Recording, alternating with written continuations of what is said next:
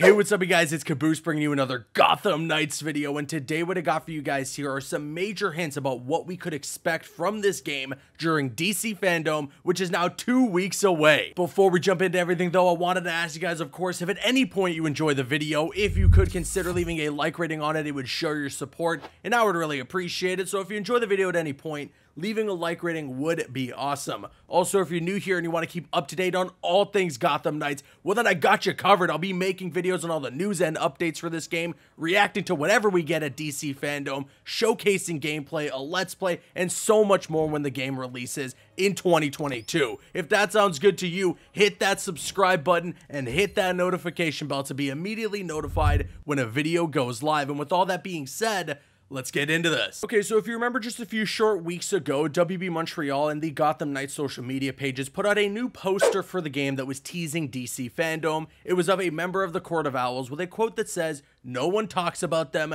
not a whispered word is said," which is a quote that comes from the announced trailer of Gotham Knights. No one talks about them.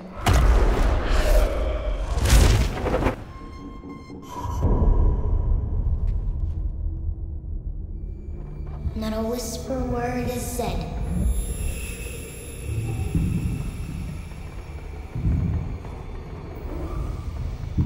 For if you try to crush them,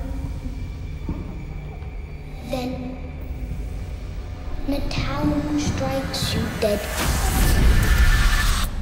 And continuing from that, just recently, there was an Instagram story that was put out on the official Gotham Knights Instagram page that continues the quote from that trailer. Following that, they also put up a countdown that was counting down to DC FanDome, which will be taking place on October 16th. And I'm telling you, my excitement is so high. I cannot wait to see what we're going to get from both Gotham Knights and Suicide Squad Kill the Justice League. But based on what they're teasing here, it looks like we're going to get a major reveal for the Court of Owls and their involvement in this game. We only really got a sample sizing in the announced trailer, but there's probably going to be a full-on reveal for the Court of Owls during DC FanDome in just 2 weeks. To take that even further, the Gotham Knights Twitter page updated their header to this cryptic photo of a member of the Court of Owls and a portrait there. I love how they're playing this, and I love what they're doing with the Court of Owls. You can clearly tell that a lot of passion is going into this, and the folks at WB Montreal really want to do this storyline and these characters justice, and I'm very happy about that. The Court of Owls storyline from the comic books is just one of the best Batman stories ever, bar none, and I can't wait to see how it's going to be adapted into this game, especially considering the fact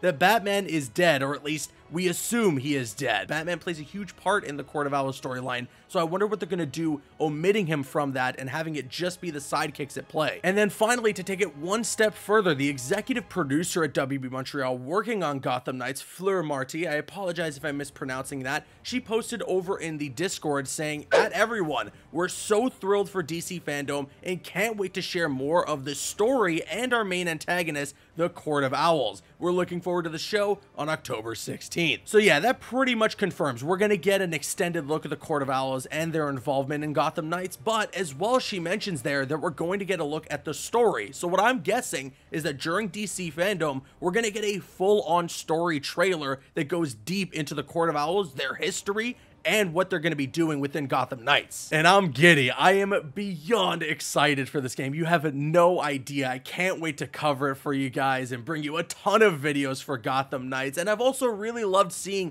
the community rally behind Gotham Knights and come around to this game. When it was first announced, people weren't sure how to feel about it. Some people weren't really feeling it in general, but the more that we've seen, the more that we've heard, the interviews that have been done with the folks at WB Montreal, and the more that they've talked about it, people have really come around to the game, and I'm happy to see that. But now it's just the countdown. 2 more weeks until we get new looks at Gotham Knights, Suicide Squad Kill the Justice League, a brand new trailer for the Batman. My hype is at critical mass. I don't know if I'm going to be able to contain it. Keep an eye out. I am going to spam your sub box on October 16th. There's going to be so much content to make, and I'm very much looking forward to it. And with all that being said, Now I want to kick it to you guys. Let me know your thoughts in the comments section below. Are you excited to potentially be getting an in-depth or an extended look at the Court of Owls in Gotham Knights? And what else do you want to see from the game at DC FanDome? Sound off in the comments below. And of course, if you enjoyed today's video, if you could consider leaving a like rating on it, it would show your support and I would really appreciate it. I'm Caboose, and you can click on screen and make your way to one of the other videos on the channel, or you can click my logo to subscribe to the channel if you haven't already. You can also follow me on Instagram and Twitter. Those links are going to be in the description.